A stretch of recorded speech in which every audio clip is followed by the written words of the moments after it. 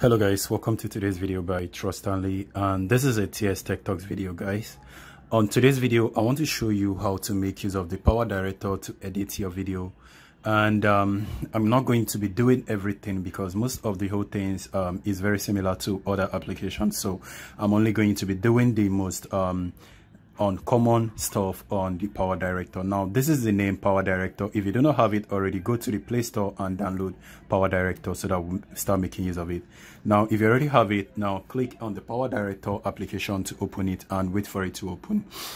This is not my first time of opening the application, but if this is your first time, you are going to notice it gives you an option to select a privilege and to allow or to deny. So go ahead and allow the privilege to be able to view your videos and your photos on your device. Now to start creating a video on Power Director, to start editing your video on Power Director, when you open the video, there is this first option that asks you the name of the video. Now go ahead and name your video any unique name. So I'm going to call this tutor 001. You don't necessarily need to give gap, you can just leave it closed gap. And now there are another option. You notice there are still screen sizes that is being displayed right there. If you are making a YouTube tutorial, go ahead and select 16:9, and if you are making a YouTube short video, make use of 9:16. If you are making video for your Instagram post, go ahead and make use of 1:1. If you are making video for a big screen like a TV or an Android TV, go ahead and make use of the 21:9. And if you are making use of if you are creating video for your Android for your Instagram reels, go ahead and make use of 4:5. But if you are making video for TikTok, make use of your 9:16. So if you are okay and good with that, let's go ahead and select the default one for today's video. I'm creating a YouTube video, so I'm going to select the first option and it will start rendering or creating the platform for us to create our video. Now we are ready to start creating our video, so I'm going to zoom in a little bit. All right, so on this particular section, on this area, this is just the menu area where you choose everything that you want to do. This is your timeline, and these are the folders that are existing where you have your videos. Now I'm going to go ahead and choose the video that I have, but if for some reason guys you want to select a photo instead of a video first, you go ahead and choose this particular photo option. So since it's a video, I'm going to click on the folder where I have the video existing, and which is this folder. So I'm first going to add my intro, and now I'm going to click on it and press this plus icon, and you notice it's been displayed. So I'm going to press back to go back to the previous page or previous folders. Now I'm going to select Mobizin, which is actually the folder where I have my main video. Now I have to click and then press the plus icon again. But then guys, this happened. So let me go back and then go back again so that you see display. If we play our video right now, this is how it's going to play. The main video start playing before the intro, but this is not how we want it to look like. We want our intro to play before the main video start playing. And now all we need to do is to move this over to the other area on the timeline. This is the first video that displays on your timeline. This is the second video that displays on the timeline. So we want this video to display first before this main video displays. So all we need to do is to click and hold till you feel a little vibration, and then you move. You notice that blue icon on the end of it. I'm going to move it to the last area and then leave the mouse and then leave the touch screen so that it will leave it to where I have it. So now the video is now going to play our intro first before it plays the main video. Now if I click on play, the intro is going to play before the main video start playing. So you see, so which is very good and is exactly what we want. Now let me go ahead and show you guys very few things before we end up this video. So now let's say you are making a particular video tutorial and you notice this exact area, you want to tell people to click on that particular stuff. You can click on this plus icon to add other cool stuffs. You notice everywhere we have icons, we have text, and we have everything that you can enter. Now if you want to have the text displayed there, just click on the text and drag it over to this area where you want it to be, and the text is going to be there. But then if you want to add every other cool effect like stickers, you can select these. Everything you want is being displayed right there for you. You can click on them and navigate and move. And there are even more text features. You can go ahead and scroll scroll. There are so many of them. Anyone you want, make sure you don't use the one that have this crown icon right there.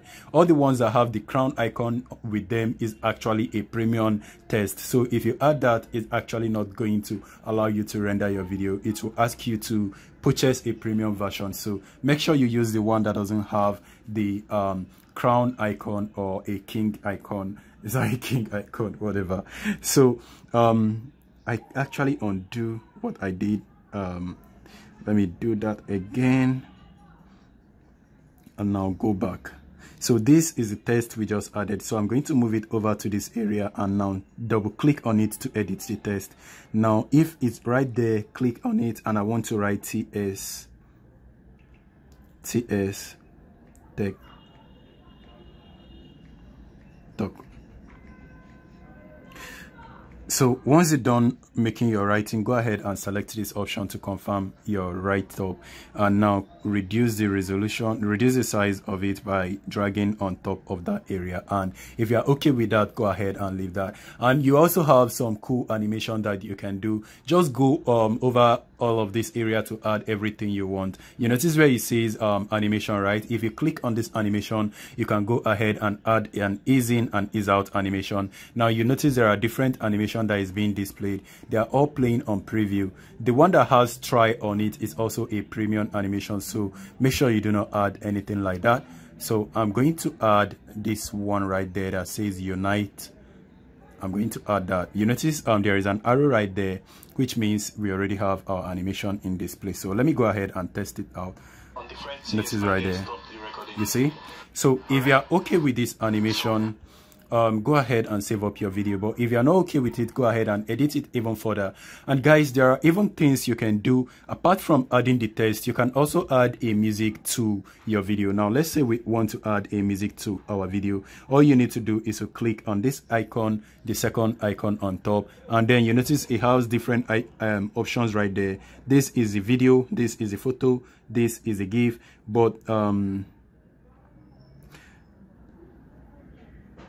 actually, to add a music, you need to select the first option. So you need to click on music, and these are the music that is already on your folder, and the rest of them you can go ahead and choose download or make use of the premium version of the software. So I'm going to select download, which is actually the folder on my device, and now I'm going to click on this let me play it for you.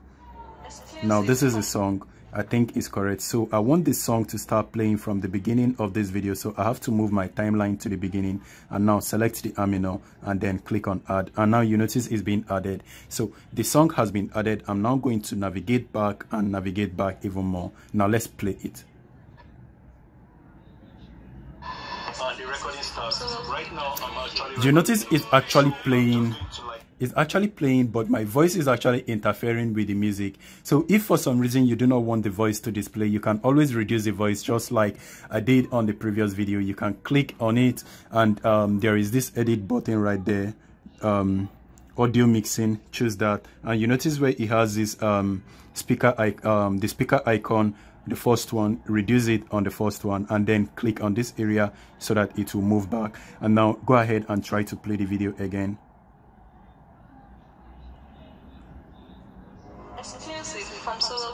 Now you notice it plays smoothly without any interference for the sound on the video. But if for some reason you do not want to have sound on the video and you want to have both the sound and both the music, you can add them and then do some audio mixing. You reduce the voice a little bit so that the music will be playing, or you reduce the music a little bit so that the sound will be playing. Now let me say, if that is exactly what you want to do, increase the sound, click on this music, is already on audio mixing, right? Let me go ahead and navigate back so that we'll be sure. Click on the volume and now reduce it a little bit and then try to play the video. I'm actually recording it, so I'm just going to you notice now the difference. The music is playing, but the sound, the voice is very loud, right? Now if that is still not enough, you still have to do the same thing, audio mixing, or you just double click and then you see the audio. Try to reduce the voice a little bit and then play. You notice the sound is a bit lower, right? Now you notice, right? So whichever setting you think is going to be perfect, just just play around both of them, and whatever you want to achieve, go ahead and do any of that. And once you're done editing your video, all you need to do is to save or publish the video for upload. Now click on this arrow icon on the top area, and it will give you different options. You can upload direct to YouTube, you can upload direct to Facebook and any other stuff. But when you upload, make use of any of this option. If it upload, it won't be saved on your device. So even though I'm uploading to YouTube, I always make use of this particular option to save it on my device, so that even after uploading to YouTube, I might want to re-upload to my Facebook, so I do not have any issue because the video is already on my device. And if you are making use of this option, make sure you make use of the first option. Oh, sorry, I forgot. The first option have to be a premium user, so go ahead and make use of 720 to upload the video. And if you're okay with that, go ahead and hit on the produce, and the video will start producing. This is also an advert. I'm going to click on this to close it off, and you can notice our video is being rendered. You notice this area, it counts from 1, and once it gets to 100, that means the video has been completed. And if you guys are okay with that, that is all I have to show you guys on today's video. If this video is helpful, smash that like button and subscribe to the channel for more video. I'm going to see you guys on my next video. Stay safe and peace.